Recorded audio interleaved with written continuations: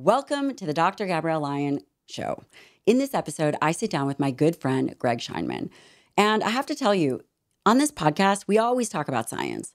And the science is amazing. But if you do not have a real life framework for the practical for life will become impossible. In this episode, I sit down with Greg and we talk about how to avoid burnout. Do you really have to do dieting extremes or training extremes to get to live the life that you want? This episode is going to be extremely eye-opening. And as always, it is free content. And I'm so grateful to our sponsors that allows us to produce these shows so that you can enjoy this content. If you want to hear more and learn more of the science or mindset, any of the things that we produce and talk about, please go to my website, drgabriellelyon.com, and sign up for the absolutely free newsletter. Now, on to the show.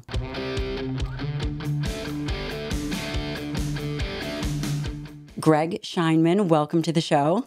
It is great to be here. Thanks for having me. I mean, we're not even in workout gear, which is typically our usual Sunday meetings.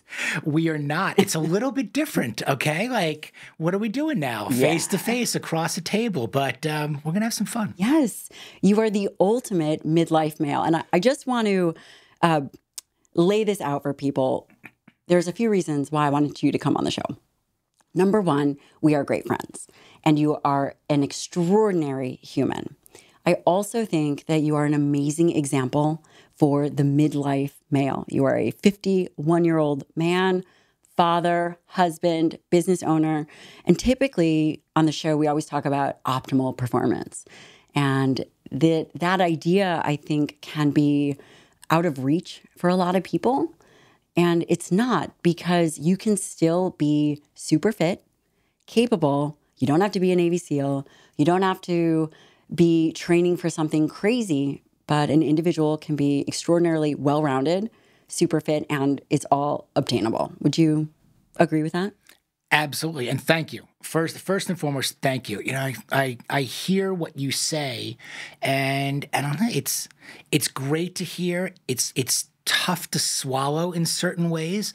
But I completely agree with you with what you're talking about in terms of possibility and probability for what success looks like in midlife and how we can reframe the positioning and messaging of what middle age typically is for guys. And when I hear that from you, it's like I'd like it. Like, I'm living proof of that. Like, I'm not the guy who did anything special or really, I think, does anything special. But what I really try to do, and I think one of the reasons that we've connected and gotten along so well, is that, like, it's simple. Simple is hard. Like, put a plan together, set standards for yourself, operate off of those. And it's amazing what actually happens. Yeah. I wholeheartedly agree with you. You are also a patient. We're going to talk about what middle-aged men should do, also how often they should do blood work, what are some of the things that may happen. But before we get into the details of your journey, who you are, I wanted to share some statistics because, quite frankly, you're not in any of these statistics. And I know that you have some.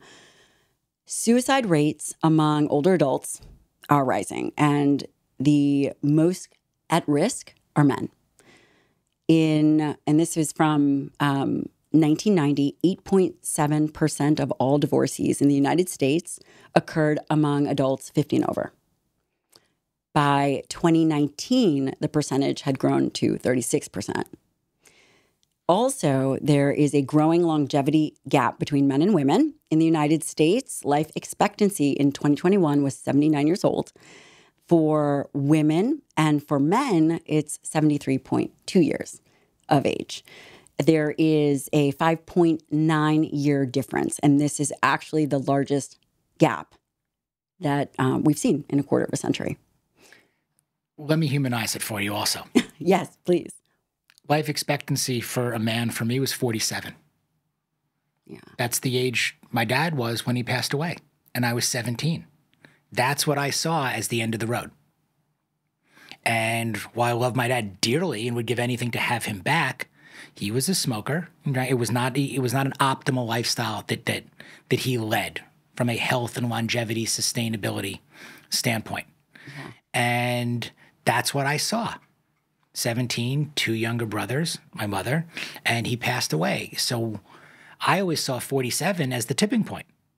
How did he die? So your father died at 47? 47 of cancer. Died of cancer. January 16th, 92. It's tattooed right on the inside of my arm. Whether it was lung and pancreatic or lung, it really didn't matter. They gave him 6 months from the diagnosis, and he survived 2 years, horrible, grueling years of chemo and surgeries, and it was awful. So I saw 47. 47 is what the life expectancy, that's what the life plan was. And when I hit 47, and I was in a lot of the statistics that you talk about actually there. When I hit 47, it really became, okay, I can squander these opportunities that are ahead of me, or I can pour some rocket fuel on the next phase of my life and really make the best of it. What kind of man do I want to actually really be? At 17, did you fall into bad habits? That's a very significant loss. And you have two younger brothers. Now your mom is a single mom. I was not ready to be a father figure to my brothers. I was not ready to be the man of the house. I was very reckless. I went right back to school, right back to college in Michigan. And I had nobody really watching over me. I never really dealt with the trauma, the loss, any of it. We never unpacked it. We never really talked about it. The friends of my dad's that said that they were going to be there, they weren't there. And the new friends that I had at college, I had no history with them, so they didn't really know either. And they were there to have a good time and learn and study and party and everything. And so I was reckless. I mean, for years, I drank too much. I smoked too much. I had a very live fast, die young, leave a good looking corpse kind of attitude for a really long period of time. And I think, again, in these situations, there's a couple of ways you can go. You can go that path, which is really dangerous, is going to shorten your runway. You're going to make a lot of mistakes and missteps, and I did. Or you can go the other way and see it, again, as an opportunity to live better and happier and healthier and longer and stronger, which I didn't pick up until much, much later. When did you have a aha moment or a come to Jesus moment with yourself? Look, I'm a slow learner and a late bloomer. You're a slow learner and a late bloomer. And for a lot of years, people would say that, everything looked great. I would say that everything looked great in my life from the outside. I'm married. I have two amazing boys. How old are your boys now? 20 and 17. Mm-hmm. And I'm 51, as you mentioned, and my wife, Kate, is 54. Hi, Kate. And you look 35. Thank you. She'll be so happy right now because I call out her age and you tell me, perfect. She's very happy where her biological age is now too. The actual age and biological, we can get into that. But from the outside looking in for a lot of years, everything looked great. The marriage, the kids, the career, multiple careers, entrepreneurship, all of that. And I was even in pretty good shape. I was in great shape as a teenager. I went from being bullied to being a bodybuilder. I was in good shape even in my 20s, but you just rebound. Back then you could go out drinking all night and you could wake up and lift a little bit and still look good. My producer Matt does that all the time. Mm-hmm. So it was like this mask, It was like this mask of what the perception was versus what the reality was, because I still harbored a lot of resentment, anger, never really dealt with the trauma, never really felt healthy, never truly felt authentic. And it wasn't really until 47. You stack all those things up over the years. It wasn't until really 47, 10-year anniversary with my firm. What were you doing before? Because you've had multiple businesses that you exited to. You now run your own entrepreneurial business, which is I thought I was going to have it easy. We grew up very privileged, very entitled, North Shore of Long Island. I thought I was going to go work with my dad. I wanted to work with my dad. What did he do? He was in the cable television business for years. He was in the auto business for years. I really didn't care what my dad did. He was very entrepreneurial too. I thought my path was graduate and go work with my dad and my best friend. And that was going to be my life path. And that was taken away. But at the same time, what I've come to realize now is that was also, it was a gift in a certain way. that now this opportunity for me to be able to do anything I want to do and be anything, now that was available. There wasn't a family business to go into or anything like that. And I tried a lot of things because I was rudderless for a while. I wanted to be in the film business because I thought that was cool. So I ran Harvey Weinstein's office for 2 years right out of college, wow. 30 years before the Me Too era. And, you know, my quote unquote claim to fame there was I told him to F off before the rest of the world did. And it never occurred to me that I couldn't go on and produce other movies. I never understood that victim mentality part of like anyone could control you. Maybe that was narcissism or ego or, again, the chip on my shoulder.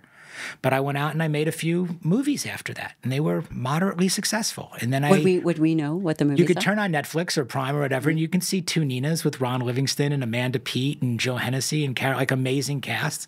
And then this hip hop movie called Bariqua's Bond that to this day I've never watched myself, but it had like Wu-Tang Clan and Naughty by Nature and Method Man cool. and Redman. I actually, and you and I are great friends, and I didn't know this. That was like my 20s was part of that whole, you know, chase that, and then. The chase that mentality. This story is unfolding a little bit differently. This is almost a coming of age story. And I think that a lot of the listeners can relate. It doesn't really matter their age if they're in their 20s or 30s, but we do go through, I would even say by decade, go through life and we don't know what we're going to do. We do have family traumas that come up. All of this affects our self-worth. It also affects our fitness, our families, and you know, you have 6 F's that you always talk about. You in your 20s are in a very different place. So I just wanted to mention this kind of coming of age story. I was flying private, running this office, doing all kinds of amazing things in my 20s, and then didn't want it. Realized that wasn't the lifestyle that I wanted. A little bit, be careful what you wish for. Check the box. Got some movies produced, put my dad's name up on screen, pretty cool. Honored his memory. Great. Now what kind of thing? And I didn't know. And if you would have told me I'd be married with kids living in Houston, Texas, you know, I would have told you to bet the under that's not going to happen. And I met my wife 25 years ago. And you're still married, which makes you way outside of the statistic. Still married, very happily, very fortunately. And, you know, and Kate really helped me turn things around. She was very grounded. How old were you when you got married? 27, 20. 27 years old. And she's very grounded, born and raised in Houston, Texas. I'm a Jewish boy from Long Island, spoiled, and she's a Catholic, you know, girl from Houston, Texas. And we decided to move here.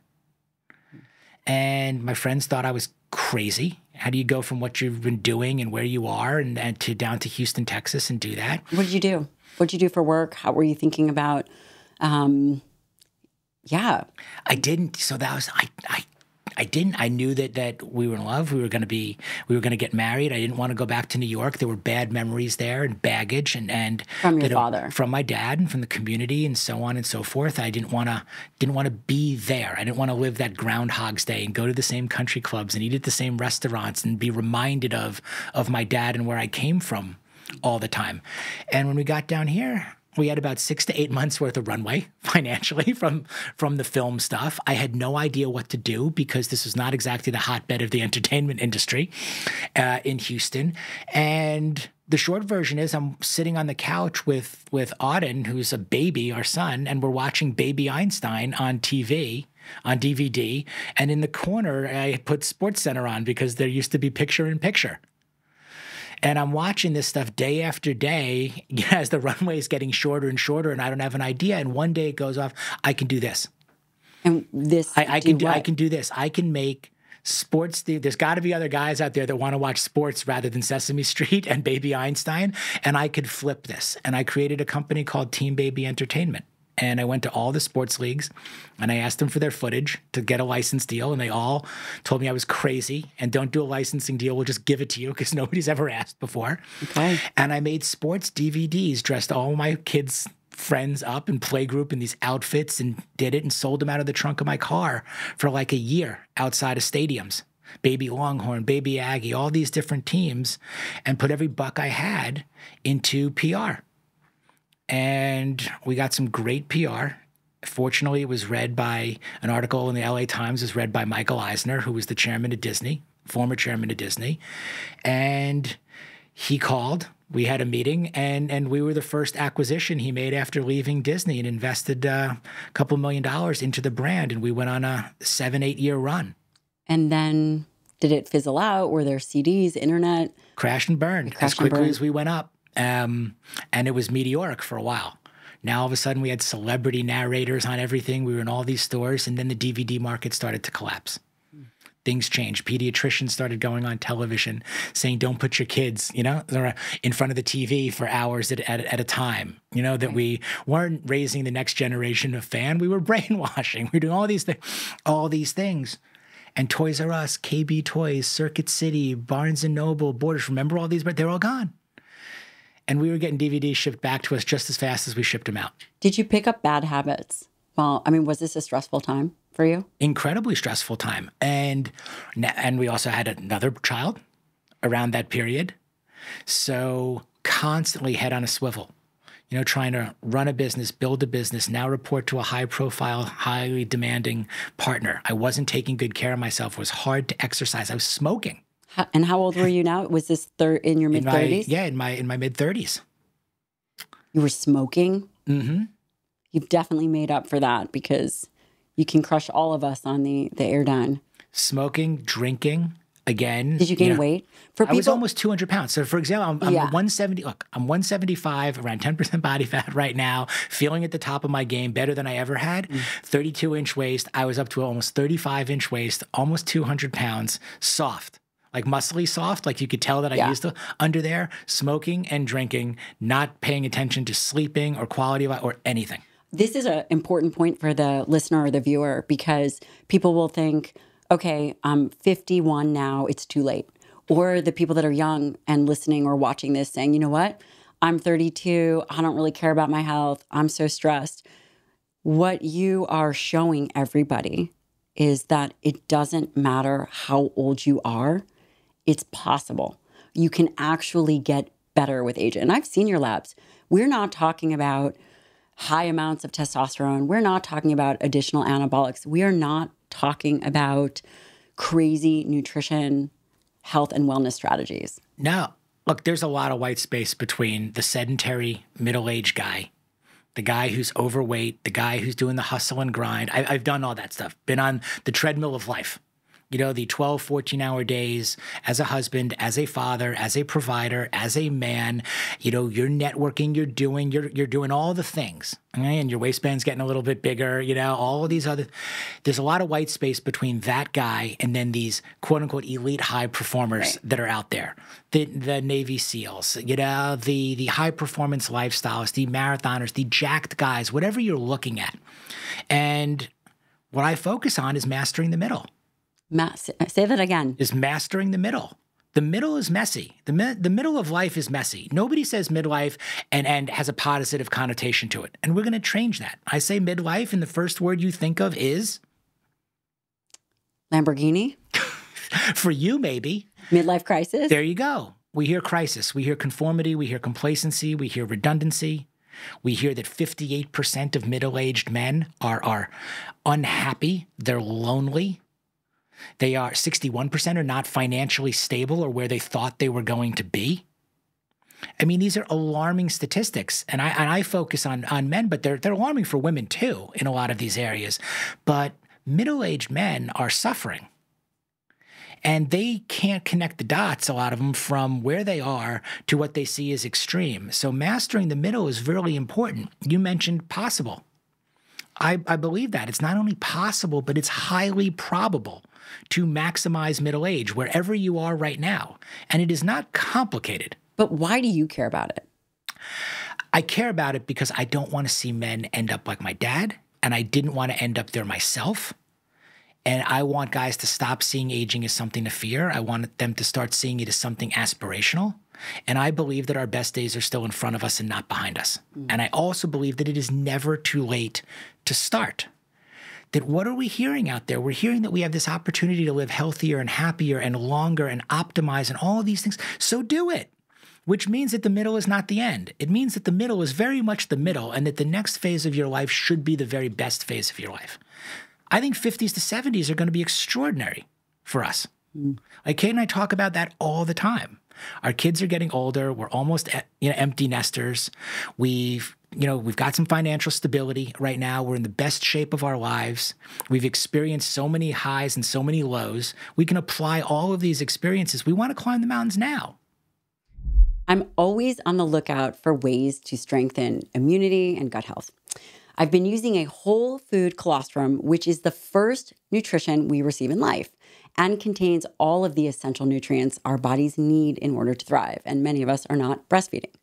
Amra does not use high heat for processing, but a cold processing technology. So the colostrum is live and has over 400 bioactive ingredients. Now, we are exposed to a lot of things, such as food poisoning, antibiotic use, medications, etc. Amra is something I use frequently and use with my children, especially when they have an upset stomach. We've worked out a special offer for my audience. Receive 15% off your first order. Go to tryamra, that's TRYARMRA.com/Dr. Lyon or enter Dr. Lyon to get 15% off your first order. Thank you to Shopify for sponsoring this episode of the show. Now wait, before you fast forward through this ad, think about it. If you are a small business owner or even a large business owner or someone who wants to make their dreams a reality by selling something to the world, Shopify is your place. It is an online e-commerce site that allows the interface between the owner or the individual who is creating a product and the consumer, a seamless transaction, what we call a point of sale. Why is this important? Because number one, many of us have things that we want to get out to the world, and frankly, we don't know where to start. It seems very overwhelming. Shopify is an amazing way to get your product out to the world. And by the way, if you're a consumer, I guarantee you've been using Shopify. I know one of my best friends has an amazing company called Paper and Plan Co. I go to that website, I pick a notebook. I'm obsessed with notebooks. I put it into my cart, I check out. And by the way, it's easy, great customer service. And in part, that is due to the ease of Shopify. You can try your own Shopify account for $1. Go to shopify.com/Dr. Lyon. That's right, shopify.com/Dr. Lyon and start your trial for $1. Now back to the show. Thank you to Puree for sponsoring this episode of the show. One of the reasons why I always take an omega-3 fatty acid is for overall brain health. Doesn't matter your age. Even my kids take omega-3 fatty acids. Mood, it is wonderful for mood and overall cardiovascular health and inflammation. I am bringing to you Puree O3, which is a high-quality, well-tested fish oil. Let me tell you about this. So Puree O3 is third-party tested and certified by Clean Label Project. And what it is it makes available the testing results. No contaminants, no heavy metals. These are things that, as a provider, as a mom, I'm very concerned about. I don't want to be giving a supplement that is a concentrated supplement that has a whole bunch of contaminants. Puree O3 is a world-class supplement line and company. I absolutely am thrilled to bring this to you. And by the way, they are offering my audience 20% off. All you have to do is use the code Dr. Lyon for 20% off. Puree Omega-3 fish oil has a high dose of 2,000 milligrams of omega-3 fatty acids, EPA, DHA, and natural triglyceride form. I personally can tell the difference. They also have products that have little packets where you can throw it in your bag. It has vitamin D in it. It has magnesium, no fishy flavor, nothing. It truly is what I think is going to be on the forefront of top products. So support your health, throw it into your regular routine. Go ahead and grab your Puree O3, and that is PUORI.com/Dr. Lyon. That's PUORI.com/Dr. Lyon. Did that take time to reimagine midlife? Absolutely. I get told or said all the time, they're like, oh, how did you reinvented yourself? I go, okay, well, not so fast. I don't think I reinvented myself. I think I released myself. And I think this is a thing for a lot of guys. It's there. You got to release yourself into being who you truly are. We know the answers to the test. A lot of us, we're just not doing the things. What do you mean? And I know that you coach a lot of guys. You coach a lot of very successful guys, and you would think that a lot of very successful guys would have it all figured out. You learn from old experiences. You understand that this too shall pass, all of these things. But what you are saying, and I fully agree with, is that midlife has a negative connotation. And it is something I think people are very afraid of, because what is at the end and what is at the next phase? Well, I'll give you some examples. You would never, and these guys would too, we would never accept underperforming quarter after quarter in our businesses. So why do we accept them in our life? If I ask any successful middle-aged guy, I ask him for a business plan. Can I see your business plan?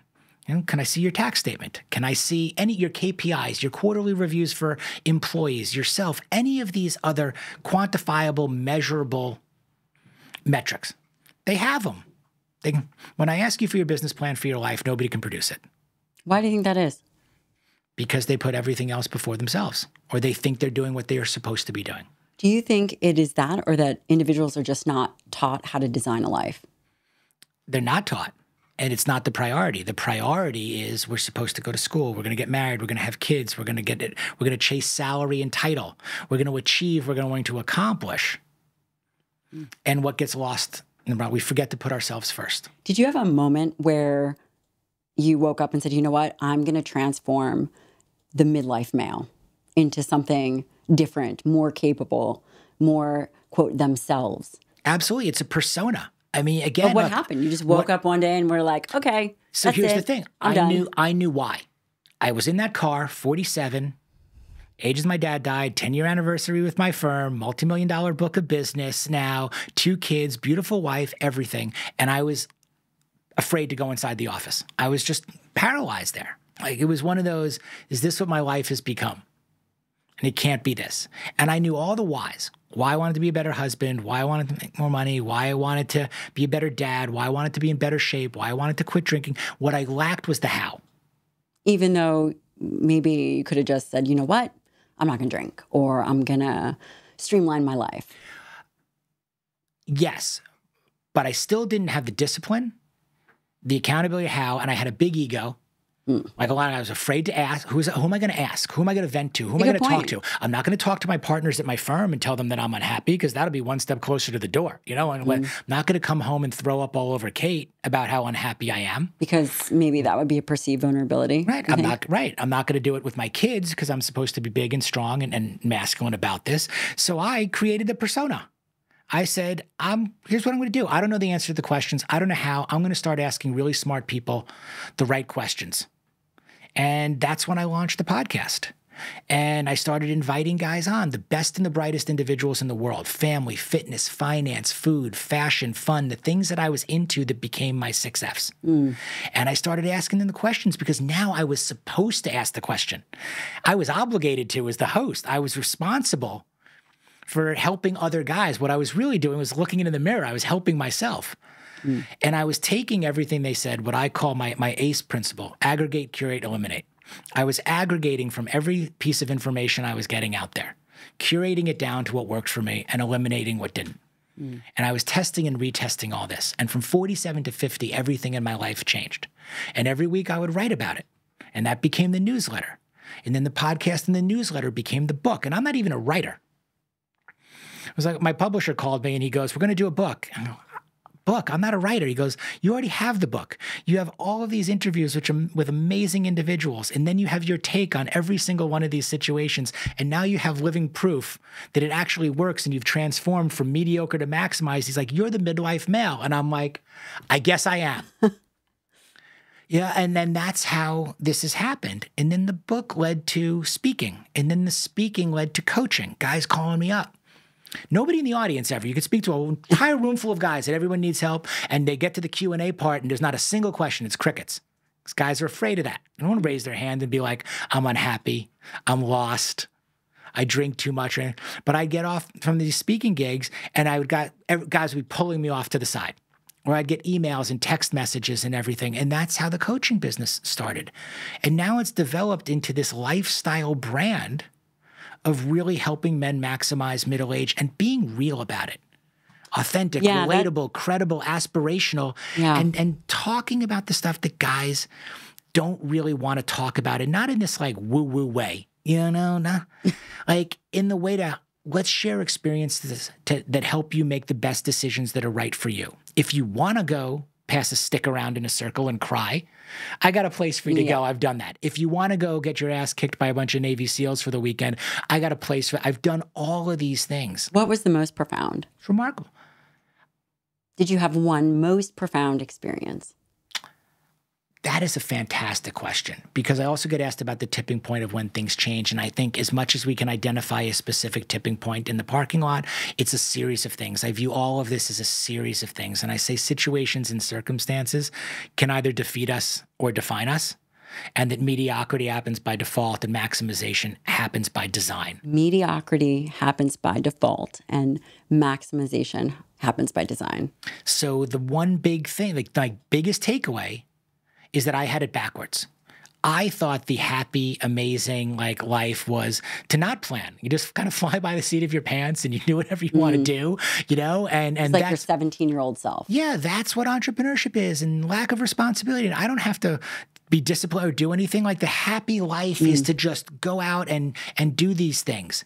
And I had it completely backwards. The big moment, the big takeaway, I don't know exactly what interview it was or what experience it was. It's a culmination of all of them. But it's like, no, when you live a disciplined life, when you live by design, that's when everything opens up for you. That's when it gets great. That's when I had the time to climb the mountain. 29,029 was an incredible experience. What was it? We climbed the equivalent of Mount Everest. So you go 29,029 feet. You hike up, you gondola down. So I did that a couple of years ago. And now here's how this grows, Gabrielle. And you've seen this with your practice and what you're doing with your movement. The movements grow. I went to the first one by myself. I left with 300 new friends. Oh, the Forever Strong? Well, you're seeing how all the movements went. And I went to Forever Strong and left with hundreds of friends there too. You already had hundreds of friends there, but yes. But I did the mountain by myself the first time. Left with friends. The following year, Kate comes back with me. Now she's doing it. Now we're bringing 20 people with us this year. Wow. 20 people? You guys are all going to climb the mountain? We're going to climb another mountain. But we did the SEAL weekends. I did Modern Elder Academy. And, I did Soul Degree. I've tried a lot of these things because what I want guys to realize is that it's possible. Put yourself out there. Try different things. Not all of them work. You don't land on all of them. But that's how you learn to make better decisions. You have a framework for thinking about midlife. And this is the 6 F's. What are they? Family, fitness, finance, food, fashion, and fun. Okay. And the 6 F's are what I define as for me, that's what success looks like. That's what a holistic life portfolio looks like. These things matter to me. But the 6 F's also came from some rules that I developed. You're big on standards. Correct. Big on standards over goals. Yes. Could not agree with you more. Yes. Out of these 6 F's, we have, and not in this order, family, food, fitness, fashion, fun, and finances. And I do put them in order. And I put them in an order for a reason. Okay, family is always first. Okay. Because that's my number one priority in life is my family. Fitness, which is really health, is number 2. Mm-hmm. Because without your health, what do we have? We have nothing. Nothing. 3 is finance, because money matters. Mm-hmm. Okay, and I define wealth as wanting to have enough money to do what I want, when I want, with who I want, for as long as I want. You get to decide, guys.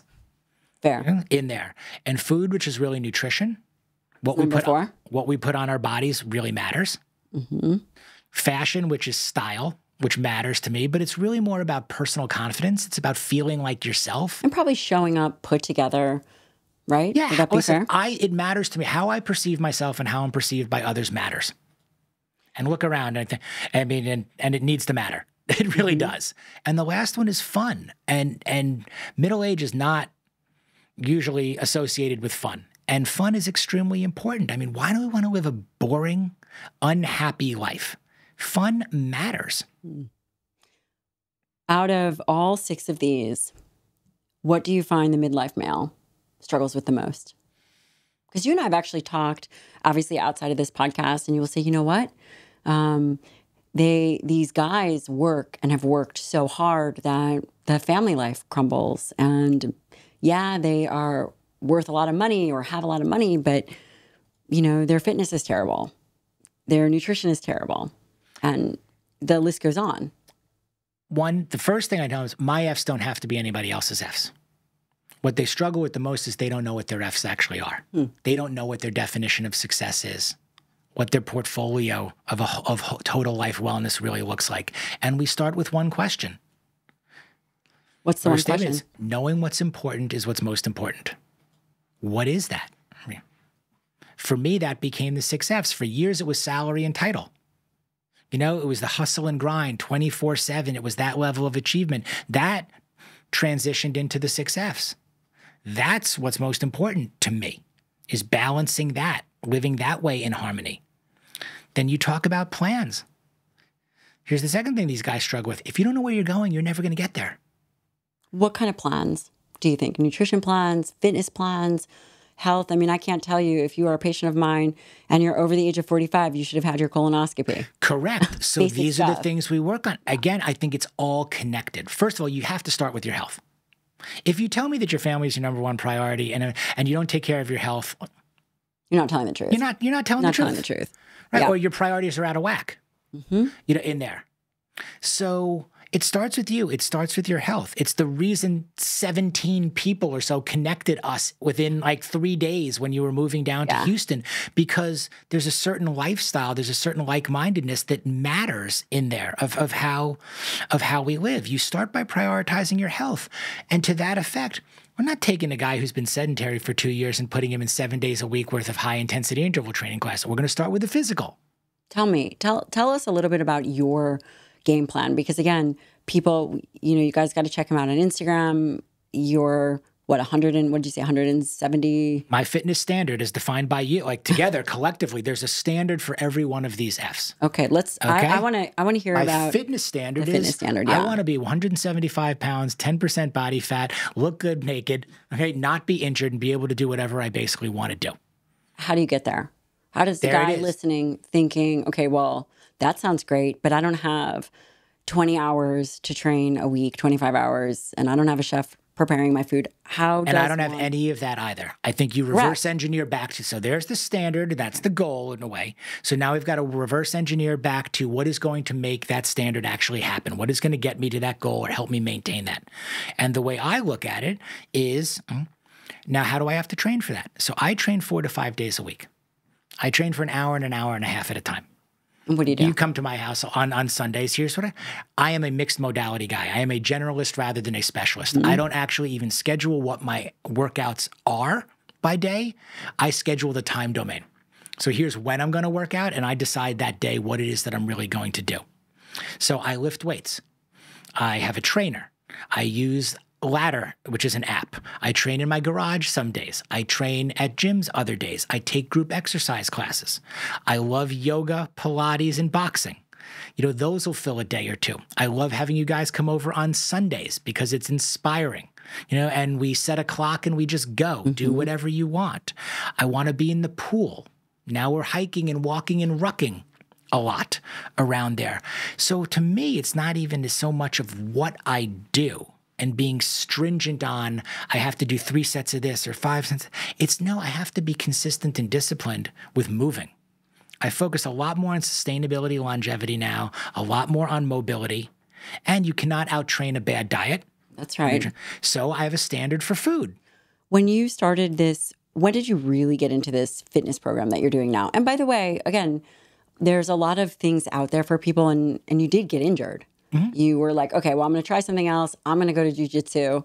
And, as a friend and as a physician, stepped in to really help with these injuries. I also think that talking to guys about how do they begin to scale it slowly, because crawl, walk, run, like anything. Crawl, you crawl, did jump walk, in run. there. Yes. Yeah. Now, I've been at this a while. So listen, I think that's fair to tell people about. And where you start is not where you're going to finish. Whatever you are today is the day you start. You can swap a soda for water. You can take the stairs instead of the elevator. You can go for a 30-minute walk. You can join a gym. You can hire a trainer if you're not super motivated and by the way, neither am I. Like, discipline is more important than motivation. I'm not a super motivated guy. I need people to help me in all of these areas. So hire the trainer before you buy a set of dumbbells that you'll never actually lift in your own house. You know, things like that are practical and relatable. But the key is you got to start stacking little wins. So you always have to be disciplined, whether you know exactly what you're doing or not. You're really getting in there and moving. Did you, you talk about crawl, walk, run before. You are very fit right now. Did that change? Was that a 47-year-old change? This is the best shape I've ever been in. Okay. Now, I was training in my 30s. I wasn't smart about it. I wasn't super healthy. Again, I was still drinking. There were periods of time I was smoking. When I hit 40, I got into CrossFit and I got pretty good, but I was getting hurt all the time. I looked great. I was burning the candle at both ends. That was not sustainable. So you did the 40-year-old, I'm going to try CrossFit, which, by the way, love CrossFit. But I think, at 40, everyone's like, okay, it's time for CrossFit. And then we get injured. Yeah, they called you a master at 40. I'm like, I like that. Okay, like that sounds good. Yeah. Okay. And I'm not saying anything bad about CrossFit. I love it. I've done it many, many times. Me neither. I enjoy it. I also have said this about CrossFit for years, and a lot of CrossFit isn't inherently bad. There's just a lot of bad CrossFit being practiced out there, right? Out there, like a lot of these things. And my workouts have continued to change and as I've gotten older. And yes, we have to be more sensitive and careful about injury. And yes, mobility and things like that matter more. And I need more recovery time. I need more rest time. Talk about that. You have to be more from the fitness aspect. You have a certain weight and body fat percentage you stay. You don't necessarily plan the workouts because you're moving all the body parts of full body workouts 3 to 4 days a week. I don't count calories either. I don't count macros. Some people may want to do that. I don't want more spreadsheets and more pressure and anxiety and stress in my life. I go by feel and I go by the mirror. Which is kind of the opposite of what we talk about on this podcast and what we talk about on social media or people talk about on social media. And that was one reason, quite frankly, why I also wanted to have you on the show to talk about. But that's why I use you also. I mean, let's be honest. This is about seeking out the best. And it's not just to blow sunshine up your ass because we're friends and I use you here. But it's the truth. Seek out the best individuals and professionals that can help you. And then do what they tell you to do overall. So yes, do I get my blood work done? Yes, did I go on TRT at 49? Yes, have I been looking at that for years? There are things that I do at 50 and 51 that I said I would never do. Like in my 20s, 30s, that in 40s, and life changes. I reserve the right to change my mind, as they say. What did you think that you would never do? I never thought I'd do TRT. I mean, I was a natural, if you will, athlete for years. That was cheating. That was not something I was going to do. I would go up against guys and different that I knew were on it and everything, and I didn't need that, and I'm not going to do that. Do you think a lot of guys still feel that way? I think we've almost over-indexed in the opposite direction a little bit now. I think there was always a really negative stigma about steroids, and it was bodybuilding, and it was cheating, and it was all ththese things. And now there's a TRT joint on every corner, everywhere. And I think the pendulum has swung. So I see way too many young guys, overprescribed, all of that. But that's, listen, this is a very personal decision. I started getting my blood work done in my 40s. And every year what I was seeing decreases. 47, 48, ultimately careful decision, meeting new people, getting educated on it. I opted to go on it. Did you feel poorly? Did you notice where you're like, okay, my sex drive isn't as great. My body doesn't look as great as I wanted to. Were there... It was none of those. It was actually, look, I'm already bald. Let's break down the stigmas. I'm already bald. I had bad skin my whole life. What were the other stereotypes? I didn't need to be any bigger. I didn't want any more muscular. Okay. There was nothing I was trying to win or achieve. I had less energy. I didn't have any erectile dysfunction, didn't have any sexual issues. 50% of men at 50 have some kind of erectile dysfunction.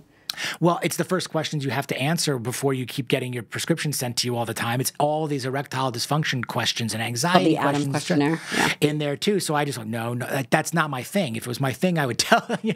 I would tell you. Mine was energy. It was purely about energy. I move at a pretty rapid pace.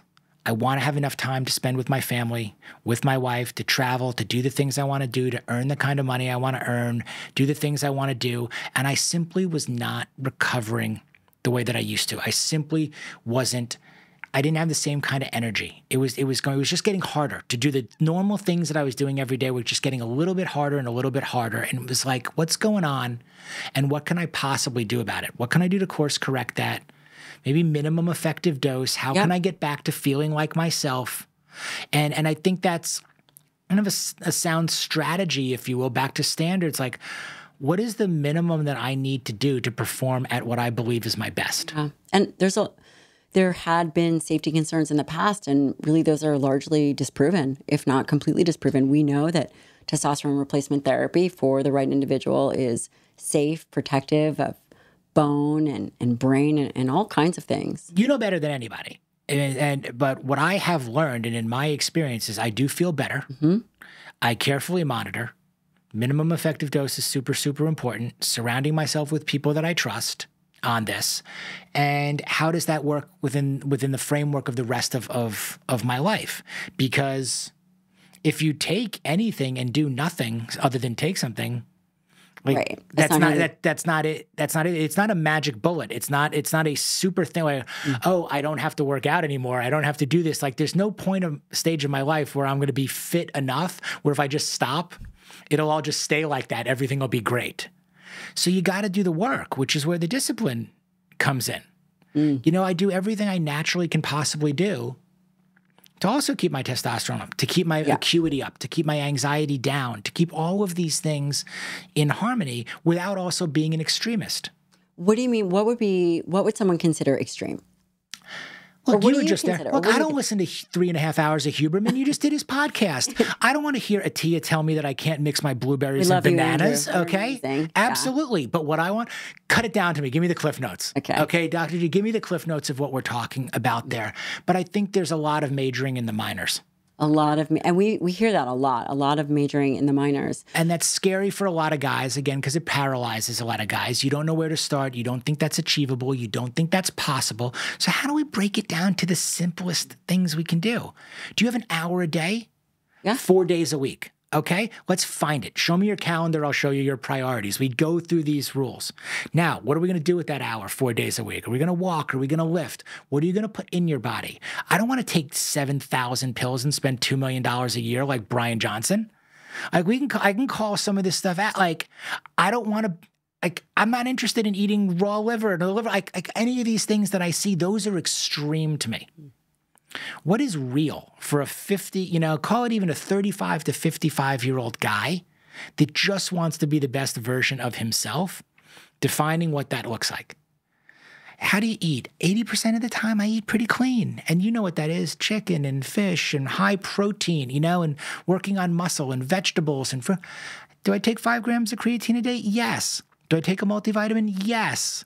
Do I take a few omega-3s? Yes. But beyond that, no, I don't want to be a science experiment either. You want to keep things basic and in the middle. And by the way, you've been able to do it and be very fit and healthy. And that is important. But here's the thing, guys, and not to cut you off on this, but decide what's best for you. That's the whole point of mastering the middle. That's the whole point of what we're trying to do, and I'm trying to do even with Midlife Male, is show you what's possible, what's probable. Here's a cross-section of individuals from all different walks of life. What do we have in common? We're all middle-aged men. How does everybody do it? They all do it differently. Start to figure out what works for you. Find trusted resources that are there. And utilize that. And again, build your personal operating system, your midlife action plan. And it doesn't have to be complicated. If you asked me, better one or better two, would I rather have the cheeseburger, or have, the 4-pack instead of the 6-pack and the abs? Like I would trade some abs to have the cheeseburger. Like I don't want to get hit by a bus and not having had the cheeseburger in 2 years. There's certain sacrifices I'm not willing to make. There's a spectrum on all this.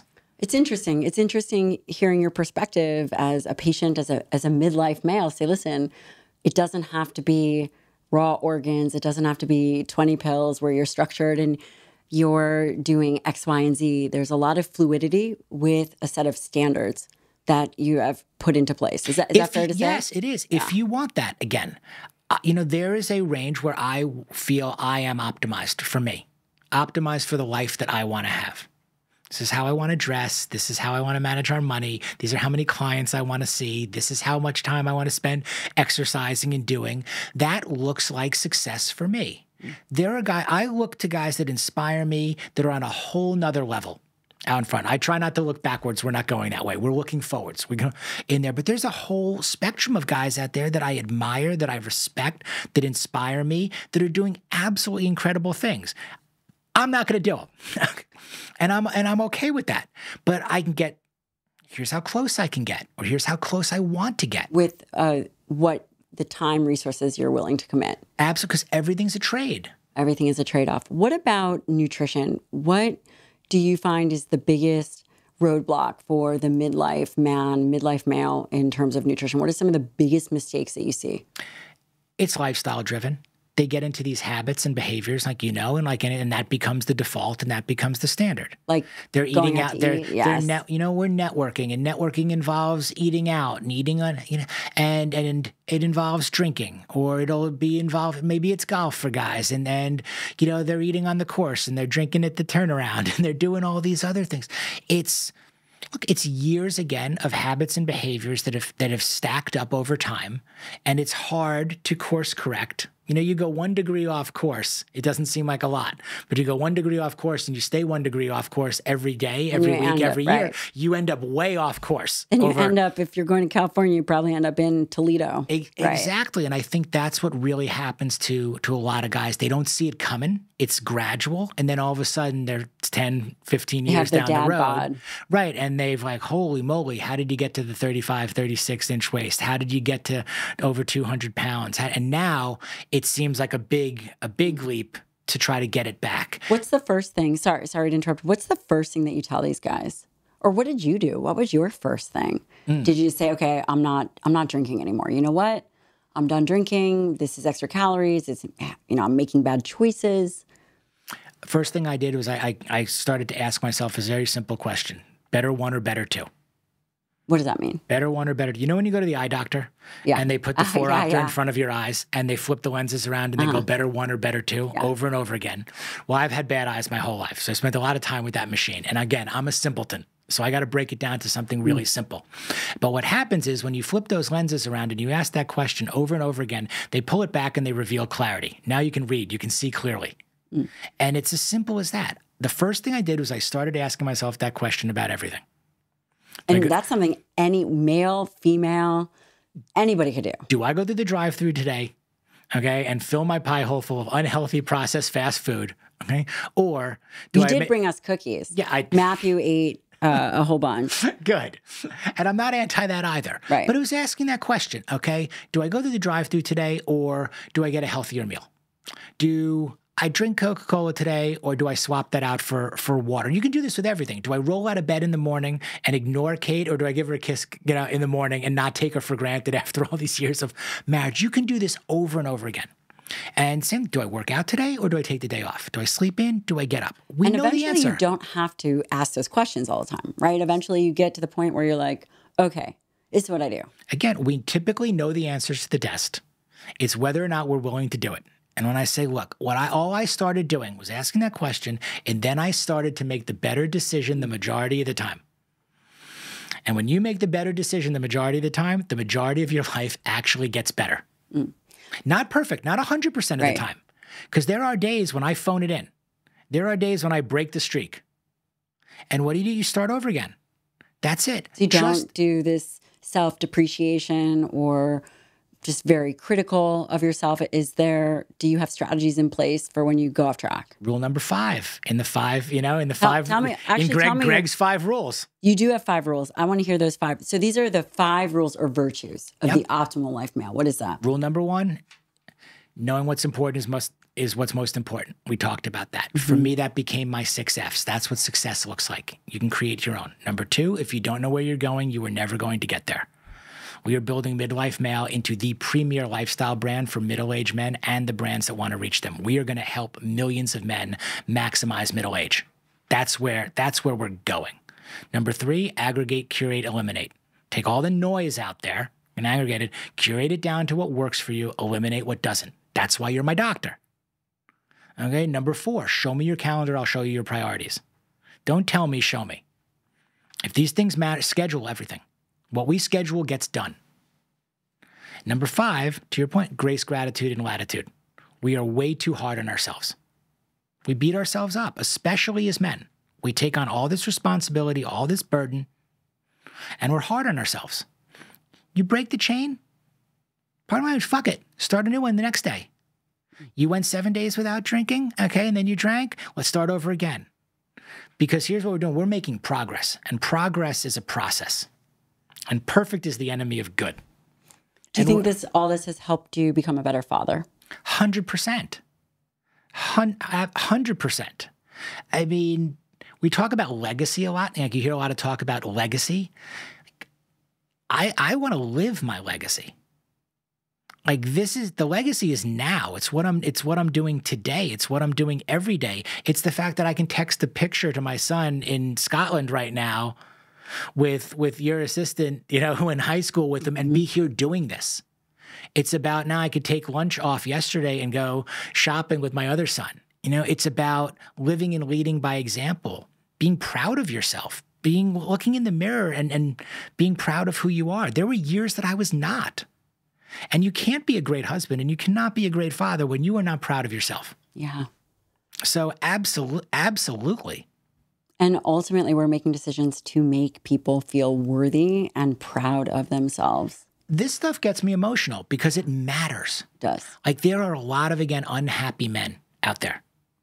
There are a lot of kids like me, okay, who need a father around, wanted a father around, or I think even sometimes worse, have their father in their life or even in their house, but not around, but not living and leading by example, by not being present, by not being healthy, by not being energized, again, by complaining all the time or drinking too much, or settling, all of these things.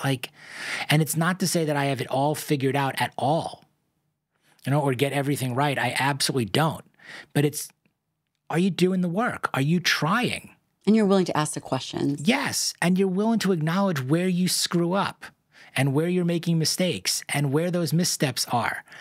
And then how you course correct and how you try to get better. Because we've gotten so soft. We have gotten soft. I mean, just in general as a society. Yeah. And in that regard, it's hey, own it. Own how you act. Own what you do. Good, bad, and indifferent. Share that. Talk about it. Put it out there. These Instagram highlight reels and all this other. No. Life isn't perfect. It's not a highlight reel. Show all the real stuff that is going on because we're all dealing with that. Yeah. We're all trying to be the best I'm assuming everyone listening to this podcast or watching wants to be the best version of themselves. And I think we attract and repel exactly what we deserve. And the reason you attract so many amazing people that want to be the best versions of themselves is because they see you living this way. They see you as a mom. They see you with Shane. They see the kids. They see what you're doing. And that is hopeful and that is possible. But what you also do so well, which I think is important, is that hope is not a strategy. No. Here's how you actually do it. Here's what I do. I've seen your calendar. I know how hard it is to get on your calendar, on all of these things. There is no replacement for actually doing the work. That's absolutely true. You just get to choose how much you want to do also. Yeah. You don't have to hustle and grind 24/7, sleep when you're dead. I don't advocate for that either. Which is an interesting perspective because in the age of the internet, there's a lot of discussion about hustle and grind. It's very divisive. So it's the hustle and grind or it's the warm bubble bath, de-stress, chill out. There is not a middle ground there it is. At Go all. back to mastering the middle. I'm telling you, again, the middle may be messy, but the middle is the sweet spot, and we all get to determine where that is for us. That's a real personal, real individual decision, and you can look all around at all these things. That's a cool thing.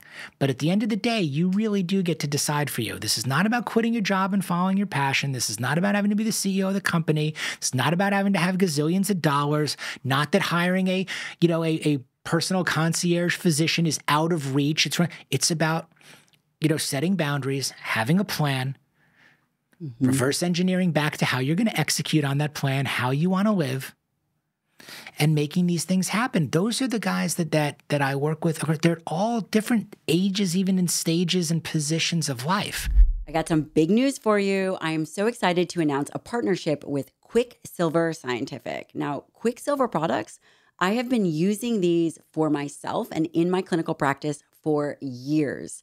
So when I finally had the opportunity to partner with them, I couldn't be more excited. Let me tell you about the 3 top products that I have been using for over 6 years. And they are Thrivogen, Nano Mojo, yeah, you heard it right, Nano Mojo, and liposomal glutathione. These products are amazing. And here is why I love Thrivogen, which is a woman-based formula. It has a ton of adaptogenic herbs, meaning things that help the body's resiliency.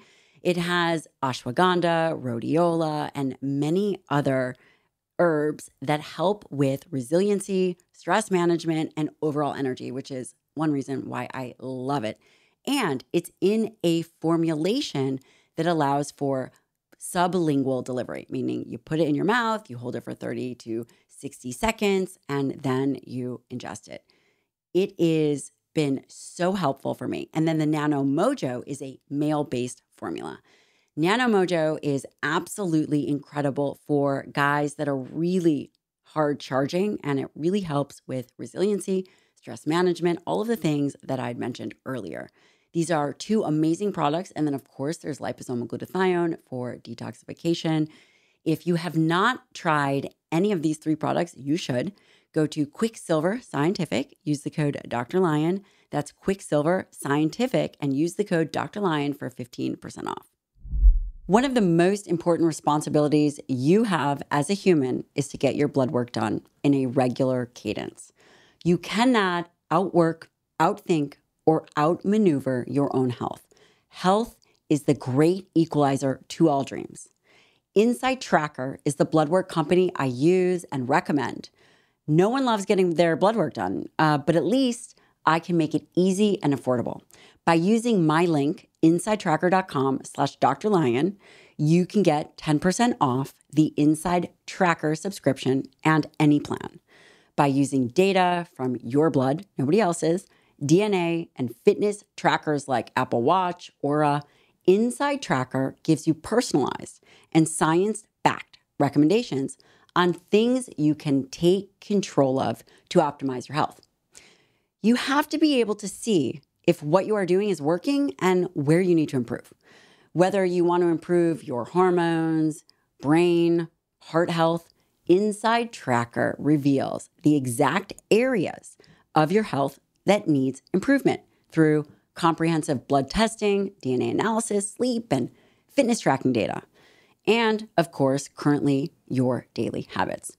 I love you guys and deeply believe that you are responsible for your own health. So if no one is coming to save you, you have to save yourself.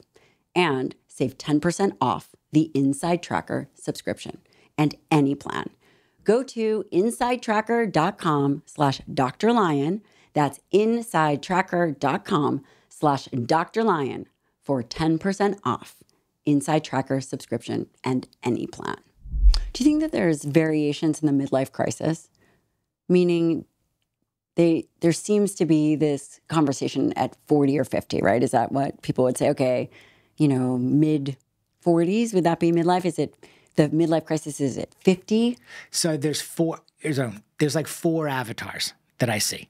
I mean, one of them is the guys in their 40s that are right smack in the middle in the midlife crisis. And I almost don't want to put so much of a number on that because the truth is I know some really old 30-somethings and some really young 60-somethings. I don't think it's as much of a number as it is a mindset.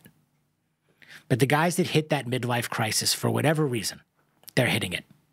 Again, it could be, work related. It could be, relationship and partner related. It could be they've gotten to the top of the proverbial mountain and they look around and they're lonely and they're like, wait a minute, what did I give away? All of these reasons.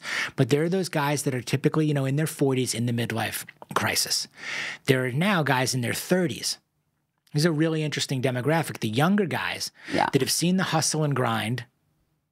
Okay, they've also seen their dads, their grandparents, maybe their bosses, everything else, and they don't want to be like that. They're seeing around the bend. They really want to know where the puck is going. They want to avoid it altogether. That's a really interesting demographic that can really move the needle. How do I not get into a midlife crisis at all? How do you think someone listening to this is going to think, okay, I don't know, I've hit a midlife crisis. Is it action oriented? Are they buying more stuff? Are they shopping? Are they cheating? What do you think? You know, again, you've studied this, which is interesting that you were so inspired to study this, and also have spoken to so many middle-aged men. The yellow Porsche ain't going to do it. Hey, look, some guys, look, yellow, again, guys, or whatever. come on. Yellow, red, whatever the color is, okay? But, you know, the sports car is not going to do it. You know, the affair is not going to do it. The younger woman, if that's isn't going to do it. The retail therapy, you know, isn't going to do it overall. You could take all the stereotypes of trying to dress like you're 20 again, you know, or it's not going to do it. It starts with you. It's internal. And I go back to, it starts with your health. It really does. The mirror doesn't lie. So you should be proud of being able to go to the pool or the beach and really know that you did the best that you could. And I don't just mean that from an aesthetic standpoint. I mean, be the best of what you are genetically predispositioned to be. You know, the aesthetics are a bonus of healthy living. What I mean when you really get raw and you get real and you get naked and you look in the mirror, it's like, what's behind your eyes? Are you being honest with yourself? Are you being truthful there? Are you really, again, doing your best? Whatever that is. It's not about being jacked or ripped or any of those things. Yeah. Again, like you can achieve that to whatever degree you are willing to go and you want to put in. But it's more about that feeling about, hey, like, am I the man that I want to be? Define masculinity however you want. But am I happy with myself? Am I proud of myself? If you are, like, you're not going to be in crisis. Do you think there's one area where people really struggle? More so than others? I get that it's completely individual. But again, after studying and looking, do you think that there's an area? I think the loneliness thing for men is real. I do think so. I get why the suicide percentage is high. You know, I wrote an article a while back on like I'm the guy who kills himself. Wow. I mean, that's pretty intense. That you don't see it coming. Jeez. The guys that from the outside looking in, everything looks great. Is it because maybe men don't ask for help as much, or maybe they don't feel comfortable? In my experience, that's it. I don't feel comfortable with it. I still work on dealing with my emotions, vulnerabilities, willingness, if you will, to expose perceived weakness, or what could be perceived as weakness, or maybe, you know, that's a strength, you know, or you keep hearing like, oh, you know, the more vulnerable you get, the more you let out, this is not a weakness, it's a strength and everything. Let me tell you something. That is hard. That is hard to convince somebody who's not used to doing that. That's the way that they got to go. And I've tried therapy. Yeah. I've tried a lot of these things, and I have not had success with it, with unpacking a lot of these things. And I think there's a lot of I think guys get a lot of pent up sadness, a lot of regret, a lot of how did I get here? I've done all the things I'm quote unquote supposed to do, and for some reason something still feels like it's missing. And I get it. And I don't want to dump it on my friends. And again, I don't want to dump it on my coworkers or colleagues, or I certainly don't want to bring it home. So we internalize it all. And then you try to train your way out of it, or train your way through it. Or let me do exercise, right? Yeah, exercise. Let me do all these things again, because I'm going to keep working it out through it. It's like, I'll tell you something. There's a reason, there are other reasons I train the way I do. There's other reasons I care. And it's to cover up a lot of other shit. You think the guys listening can relate to that? I think so. Yeah. I mean, I hope so. I don't think I'm special. I don't think I'm alone. I will say a lot of my private concierge patients are men. And part of the reason I think there's been a dynamic that's been very successful with them, whether they're SEALs or tier one operators, CEOs, people that really want to push the needle, is because of that actual conversation. Because oftentimes I feel that they're willing to speak to me, whether it's because I'm a woman or, maybe nurturing. And I think what you're saying is very true. I'm able to talk to you right now. My heart rate is absolutely normal. Yeah. We can talk about anything here. For whatever you put a microphone, we can talk about anything here. I'm able to do it on my own podcast. I'm actually able to do it on stage. I can't do it at home. That's fascinating. And probably a lot of And I can't do it with most of my best friends. Hear about that. Yeah. It's different. There's something about, maybe again, call it a persona, okay? Call it a character. Call it, Greg's not being Greg. He's the midlife male when I'm doing these things or whatever. But when you peel it back and you're home or you're by yourself or you're with your family or with your friends, look, it's really hard for me. I think it's hard for a lot of guys. And I've been to now so many of these, not so many, but a lot of these experiences, the weekends in the woods now. Lots the of hikes, bugs. Lots of bugs. Yeah. And again, you get the guys that go to these things. There's something interesting about, again, anonymity also. You show up there, they don't know you, you don't know them. Like, these guys get there and it's like they can't wait to throw up all over it because they've been holding everything in for so long and they don't tell anybody that's close to them for so long. Did you leave some of these weekends and it's like you've heard things from guys they've never shared with anybody else, and there's that kind of like, we can only really do this when it's confidential. We can only really do this when we're in the woods in Vermont. We can only really do this after we've hiked 10 miles. It's really interesting. How do you think men can create a network of safety, security to open these conversations that they don't have to go to the woods in Vermont or maybe they have to? Yeah.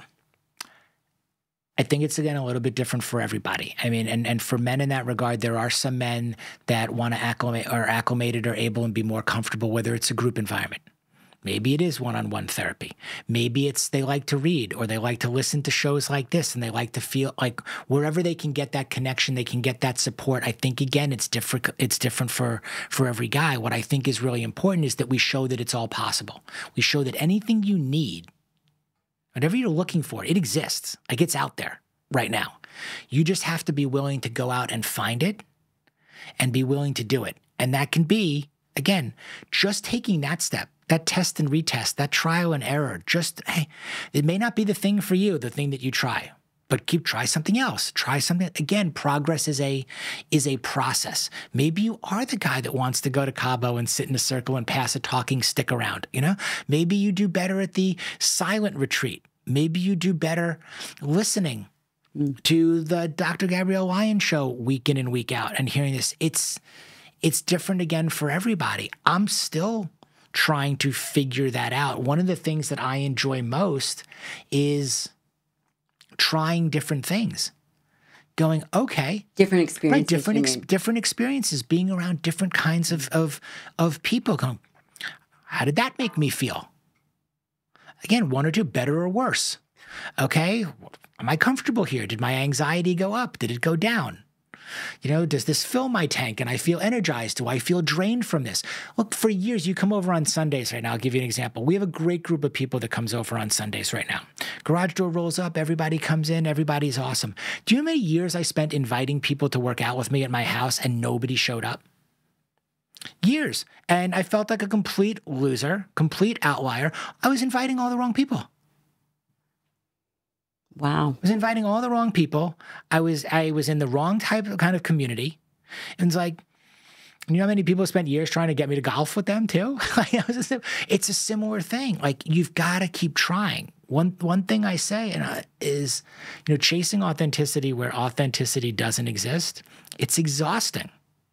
When you're trying to be something you're not, it's going to suck the life out of you. When you go back to just being yourself, like, you're going to be energized. And again, you're going to start attracting and repelling exactly what you deserve. And it is remarkable. It starts to become effortless in that regard. Yes, that's probably how you really know you're on the right track. I mean, yes, you have to grind for a certain amount of time. I'm not really talking about that. I'm talking about living in alignment and being authentic. And, you'd mentioned virtues or your 5 rules. You begin to do these things. And obviously life is work. That is true. But there are things that become effortless. Friendships, for example, our friendship, it's effortless. Things that when you are in sync begin to show up. It's not difficult. You know it. You see somebody's name or, pop up on your caller ID, and you know it immediately that you either can't wait to answer that call, or you can't wait to decline, that call in all of these things. And, make it fun. We go back to some of make the process as fun as it can possibly be. You work exceptionally hard. And I say now I'm working harder than I've ever worked. I didn't anticipate it, but it's very, very different.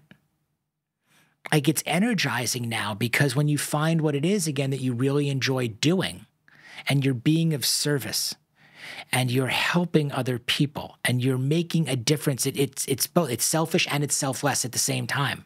Like, it really does feed everything. For sure. And it's a different kind of tired. I have a client, he said this, and I stole it from my client because I thought it was so great. He's like, I just want to wake up energized and go to bed tired. The good kind. Not the kind that I've been doing for the last 20 years. That's so simple. You want to wake up, be energized, and go to bed tired. The good kind of tired. Yeah. It's a pretty good look. It's a good standard to set. It is a good standard. If you can do that. Do you find that stress management and avoiding burnout really become a thing? Yes. I think we're all wired differently. And my bandwidth is different from your bandwidth, from other people's bandwidth. And I do 3 personal and 3 professional things per day. That's my bandwidth. You're very structured about it. In that regard, that's my bandwidth. I'm going to try that. I'm just going to see. I've never even thought about it. Yours could be 17 and 17. Okay? I've just never thought about it. So I'm going to try it. But that was trial and error. I'm going to try it. I tried scheduling more clients per day. I want everyone who's listening or watching to try this. We're all gonna do it. We're gonna, at least I'm hoping you guys will do it with me. And you don't need anything fancy for this. I actually use personal stationery for this. What I do is I have little index cards basically with my name at the top of it for accountability. I'm doing it. And every day I take out one of the cards and I draw a line down the middle and I write personal and professional. What would be a personal thing that you do for yourself? I want to hear just examples of both so I can make my own. Personal 3-mile walk. Okay. I'm going to do a 3-mile walk today, with my dogs. Okay. Personal would be, sauna and cold plunge. Personal would be go out for lunch with Harper. Personal would be dinner, stop my work day at 5 o'clock or whatever and go out to dinner, early dinner with Kate. Personal could be anyone, FaceTime with Auden because he's away. And I make him do that with me. Do you have a time frame for how long the personal is going to take?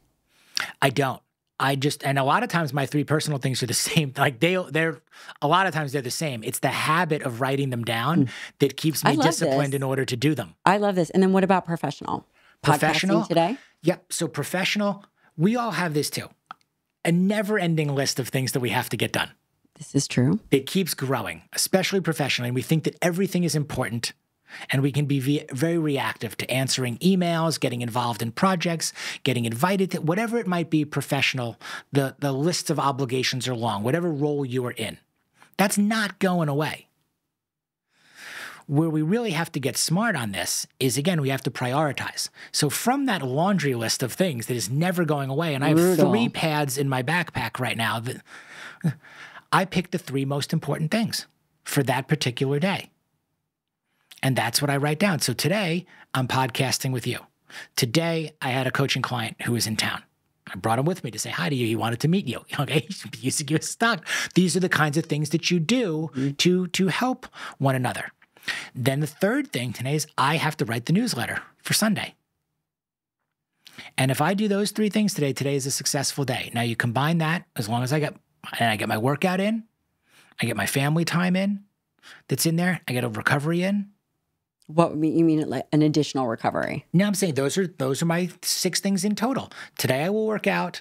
Today I will spend time with Harper. Today I will sauna and recovery. Today I will podcast with you. Today I will see my coaching client. And today I will write my newsletter. Okay. Is there more to do? Is there more that I could do? Absolutely. But you talked about burnout. Yeah. Okay. It seems like a lot of people get very burned out, or they run very hot, and then I think we want to go. You go from 0 to 100 overnight. You're gonna blow the engine. You go from 100 to 0. You're gonna fry the brakes. Go back to the middle. You draw that. I've seen you speak. We draw that line right in the middle. Again, for me, that's 3 and 3. When I try to do more, what happens? I burn out. I get tired. I get frustrated. My anxiety level goes up. My stress goes up. My performance goes down. You know, it is the return, the ROI, or what I call ROL, return on life. It goes down. I like that. The return on life. It goes down. I need time. So what do you do when because downtime was not in the personal or professional. No, but if I only do those things per day, there's plenty of downtime. When I schedule that, if you put those things on the calendar, there is downtime. That's really only 6 things. It's probably going to take me an hour, hour and a half to write the newsletter. It's going to take me an hour, hour and a half to be with my client today. This is going to take us 2 hours. I could do this for 7, okay? Because there's plenty of time available. Where I really had trouble in burnout was, boom, I got a 7 to 8, then I got an 8 to 9, then I got a 9 to 10, then I got a 10 to 10:15, then I got a 10:15. This stuff sounds exhausting, right? Day in and day out. Sounds exhausting, yes. I have a 17-step morning routine. I got to get up and I got to meditate. But you don't really, guys. Right, and I got to journal. And I got to journal. My point is, no, that doesn't work for me. That stuff sounds exhausting. That is burnout. I've tried more. This is the test and retest. I've tried less. Guess what? I don't make enough money. Okay, I'm bored. I'm not stimulated enough in there. I've tried a lot more. Then I get tired. Then I get anxiety ridden. Then I make mistakes. Then I'll lose a client. Then I will all. So what did we find? We found in the middle, this is my middle. And that could be different for anybody. If there was one piece of advice that you would give yourself or your younger self or your kids, what would it be? This I got from our friend Gunnar Peterson. I don't give advice. I love that answer. It's probably the best answer that I've heard. Shout out to Jay. I don't give advice. When he said it to me, I was like, oh, I love this guy. Because I share experiences. And in my experience, what I would say is the most important thing is slow down. Take a beat. We got time. You got time. It is not too late, wherever you are. You know, that's just a wonderful statement, and people should listen and hear. And you've just said so many incredible things. I would ask you how you envision the conversation of where the new midlife is. I think the midlife is going also where you're going. I love this notion of being forever strong. I think that's mental, emotional, physical, spiritual, familial, financial. It's every one of those areas. And what I hope to change, we've talked about possibility and probability, is that when people hear midlife, they get excited instead of getting depressed. Instead of thinking it's synonymous with crisis or the beginning and the end, they get excited that here's opportunity to take all that we've learned and we continue to learn and apply it to make the next phase of our life the best phase. And if I can be even a tiny part of that, like, that's everything. That's living the legacy. That to me is a life without regret.